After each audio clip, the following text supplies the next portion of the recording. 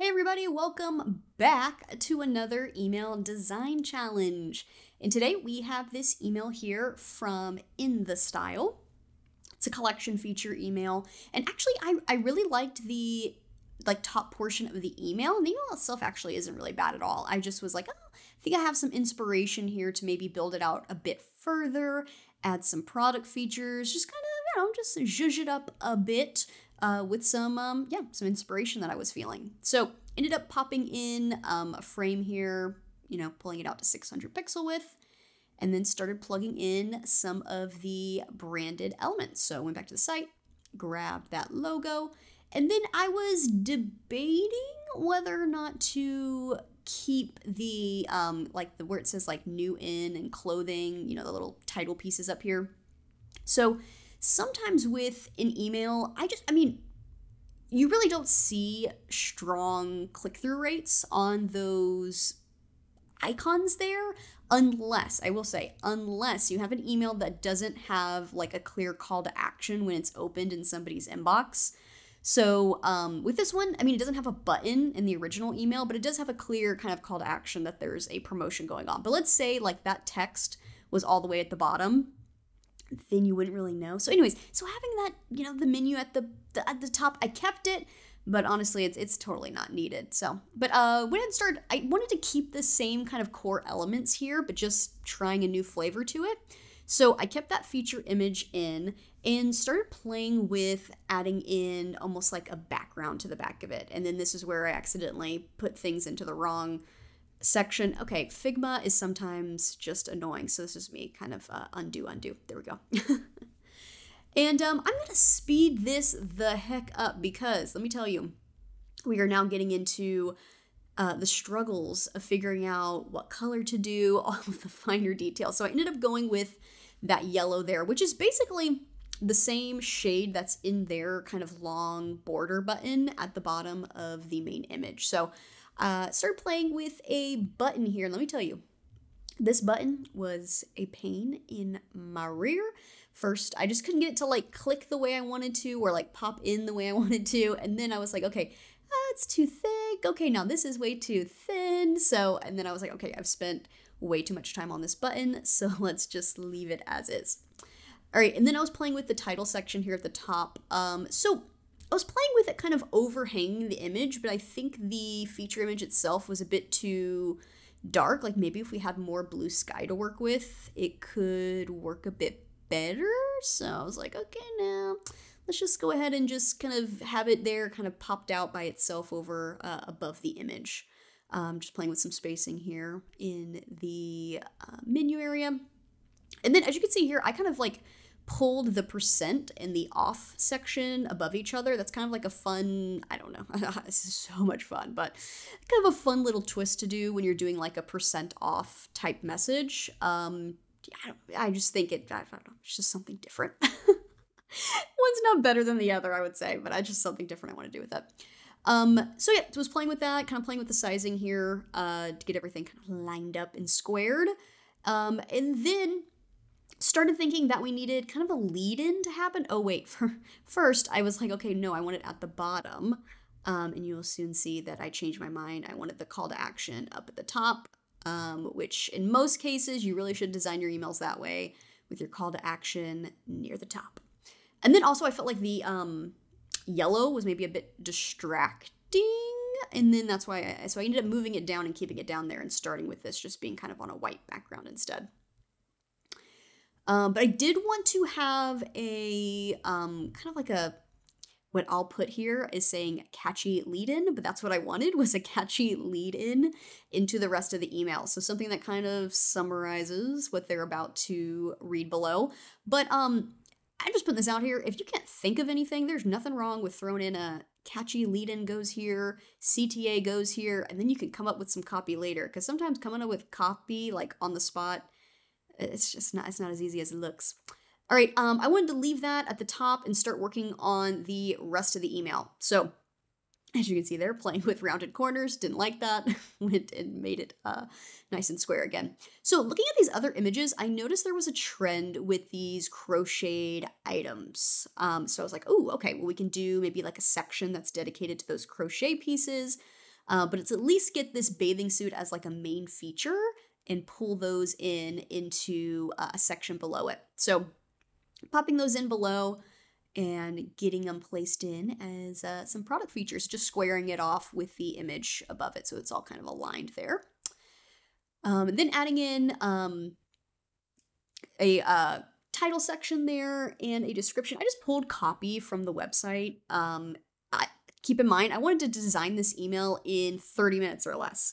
So if I had more time, I would come up with some new copies, some new kind of, catchy things to add in here. But in this case, we're going with what we have on the website. And then one thing I don't know, maybe this is just me right now. I like buttons, but also when you're kind of doing like a description area like this, I like doing like a minimalist button, which is what I would consider this. It's just text with like a light underline that looks clickable, but it's more kind of minimalist looking. That's what I was going for. Okay, now we are going to get into pure struggle, okay? Because I really wanted this kind of crochet section to work.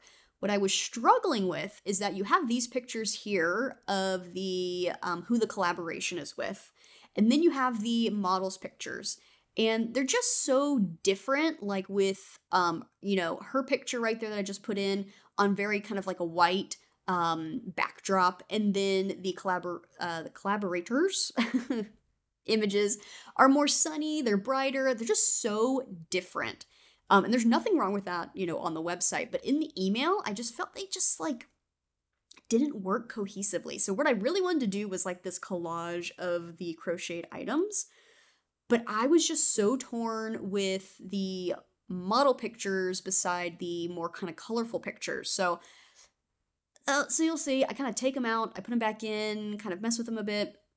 And I decided to kind of just stick with the model pictures is what I ended up going with. So you can see I kind of tossed that one to the side and trying to figure out how I can have more of these crochet pictures aligned here. So you'll see I really want to square things off. So as you can see, like everything kind of squares off. Like they're different shapes. Some are longer, some are shorter as far as like the model pictures.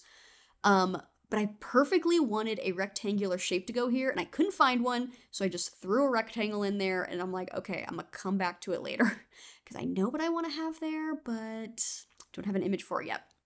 And then this is where, again, I'm just throwing in a TBD, but this is where I kind of wanted product titles to be for these ones. So just putting those in as some placeholders, messing with some of the kind of formatting there, just to kind of mix it up a bit. Okay, after this piece, I was like, okay, I really wanted to finish off the email at the bottom, but again, it was just, I had this image and it just really wasn't working. Oh, I forgot. I actually was going to add in another section, but then it does not work. You will see. It just wasn't working. I was like, okay, maybe it could be like a lookbook at the bottom. And I was like, oh, what if we do the images as transparent and put it next to it? It just didn't look good to me. I was just like, the side by side, they just look like two different types of like, I don't know, images. I just wasn't feeling it. And then I tried to put that over it. Anyways, you can see I deleted everything. And then I had this in as a bottom piece to kind of round out the email. You will see I end up deleting this because I'm just not feeling it. Guys, design is a journey, okay? And there's no pure right or wrong answer when you're designing. You just got to think about the customer more than anything, less about your design, honestly, really more about user experience. So again, I was trying to play with different ways to kind of make sections pop. I was playing with another color block here and again, just wasn't feeling it. So I ended up cutting it. That's how it goes. And then start pulling in these product titles. So super exciting here, adding in these product title pieces.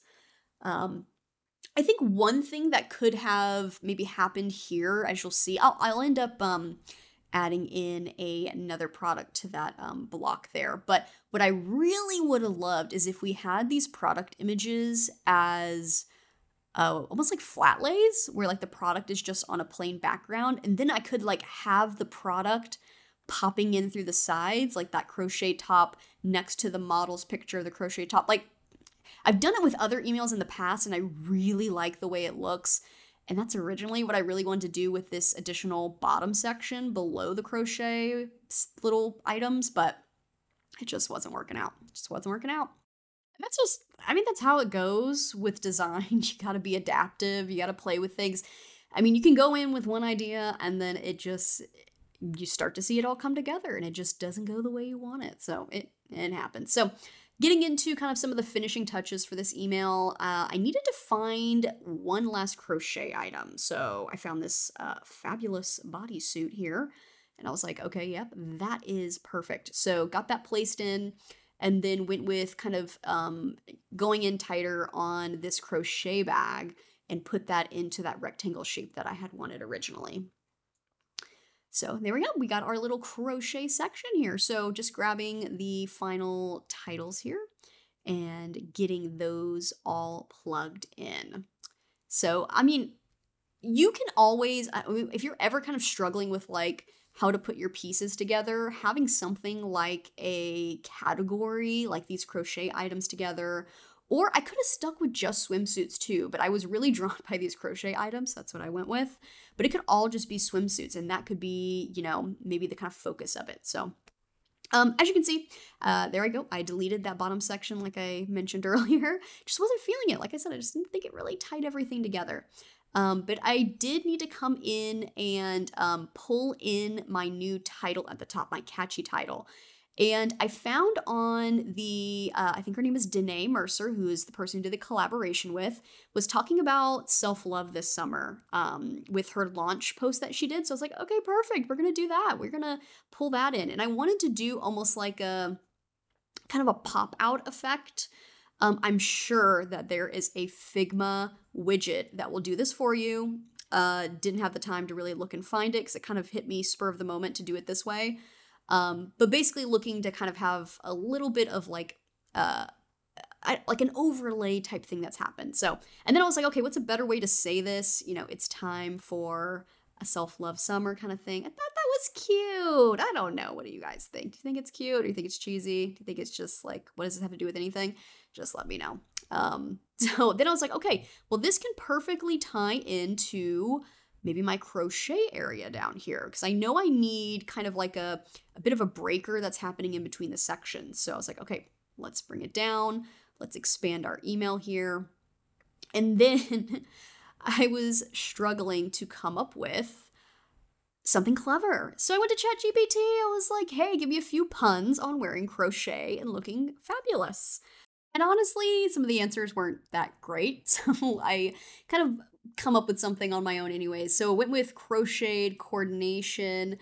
As you can see, I think I was just like, what does this even mean? I don't know. And then I was like, we're loving a crocheted coordination. I don't know. I was struggling with it, you guys. So I ended up coming back and changing it a bit to something more of like crochet chic coordination, except for I was like, okay, I have to be spelling coordination wrong because this does not look right. Does anybody have that? Like, okay, let me Google it. I gotta Google it. Yeah, that happens way more often than I'd like to say. And then you can see here, I didn't realize why it wasn't aligning. I was like, what? Coordination. Yes, that makes sense.